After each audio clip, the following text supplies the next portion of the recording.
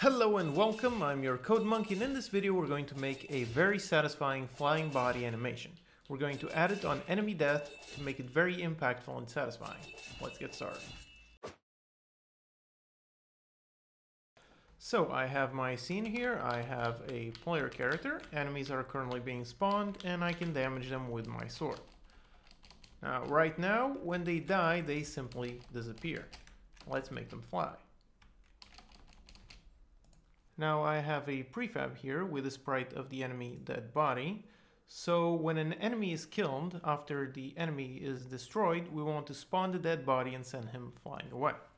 So let's begin by creating a new C# script and name it flying body. Okay, now in here, let's remove this and add a public static void, a create function that will create our flying body. So inside, we're going to receive a transform for a prefab of our dead body, a vector3 for the spawn position, and another vector3 for our fly direction. So in here, let's instantiate our prefab into our spawn position with a quaternion.identity. This will be our flying body transform. Okay. Now on this transform, we want to add the component for our flying body. Flying body, flying body. Okay. And now we want to call a setup function on our flying body component. For that setup, we're going to send it the fly direction. Okay, great. So now down here, let's add a private void setup. On our setup, we're going to receive vector3 for our fly direction, and we're going to store it as a member variable.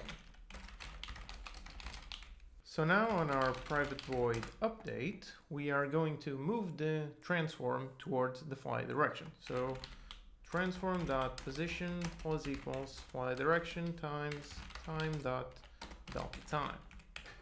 Okay, so this class looks good for now. Let's go back into our game handler script.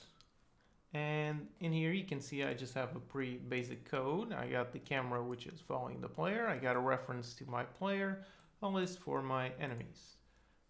In here the player is being instantiated. I'm setting up the list, setting the camera to follow the player, and I'm using function periodic to spawn an enemy every 1.5 seconds.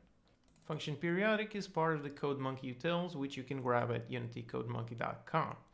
And the camera follow script is part of a previous video, which you can check out. So now in here, my player handler script is actually sending an event for on enemy killed. So we're going to use that to spawn our dead body. So since this is triggered after the enemy is killed, right here is where we want to go into our flying body.create. We're going to send our prefab for the enemy dead body, which we'll set up soon. Right here, this event passes the event args, which contains the enemy handler, and the enemy handler contains a get position. So this will give us the position of the enemy that was just killed. And for our fly direction, we're going to calculate it, fly direction, which will be based on the enemy's position minus the player handler dot get position. And we're going to normalize it. Okay, and send it in here. So now up here, let's add another serialized field, private transform pf enemy dead body. Okay, so now when this event is fired, we're going to create a enemy body, which we'll call this function. So let's see if the body is spawned and flies away. Back into our scene here, let the code compile, go into here, and we're going to drag our reference to our enemy dead body. So let's test it. Okay, I'm here. When an enemy spawns, I'm going to hit him 3 times, and there you go. The dead body was spawned and it's moving very slowly. We obviously need to make that go a lot faster, but the bodies are currently being spawned. Okay, great. So back into our script here, let's first make a float for our fly speed, and let's say about 150 should be good.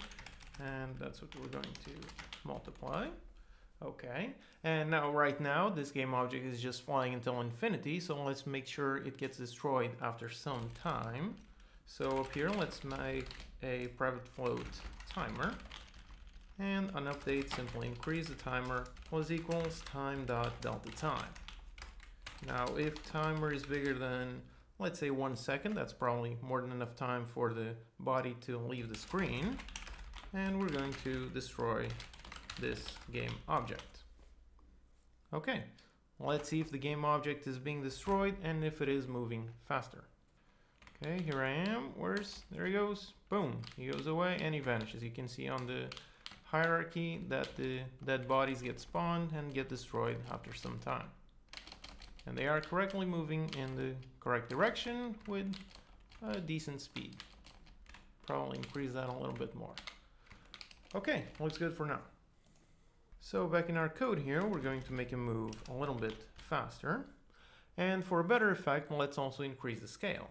Go into transform.local scale, and we're going to increase it by vector3.1 times the scale speed times time.delta time. For our scale speed, let's make it about 20f. Okay, let's test it out. Okay, there it goes, and boom, there it goes. It's a bit too much, but yep, that's the effect we want. Okay, back into our code, let's reduce this for a little bit. And actually for start, we're going to want to start a little bit more. So transform the local scale equals, let's make our vector 3.1 times, let's increase at double the size. So the starting scale is already bigger. And let's see. Okay, there you go. It's looking pretty good. Now the speed actually has to go a lot faster, but it's going good. So for our speed, in here we're going to make it at 30. For our scale, let's just make it 7. But it's looking good for now. Okay, so for another effect, let's add some rotation. So let's store our Euler float Euler Z,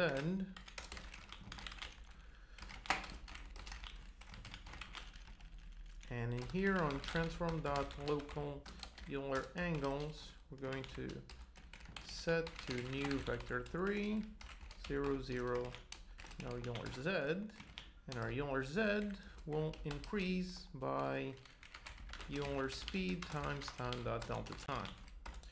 So for our Euler speed, let's make it 360, which is 1 rotation, but that's not enough. That would be just 1 rotation per second. We want this to make a bit faster, so let's say 4 rotations per second. Okay, let's test it out and see how it's going. Okay, here I am, and I can hit him. Boom, there he goes, flying away. And the speed is actually still a little bit lower. Let's increase the speed a little bit more. This is all about tweaking values to make it as satisfying as possible. Okay, now in here in this scene I also have my blood handler class, which is spawning those blood particles that you see. So let's add that while he's also flying. So I'm going to go into my blood handler class and spawn blood for the amount. Let's say 5 particles. On location, transform.position, and for direction will be the opposite of our fly direction. So fly direction times -1f. Okay, let's see if those particles are being spawned. Okay, there's the enemy. I'm gonna hit him. Boom. Oh, look at that. There you go.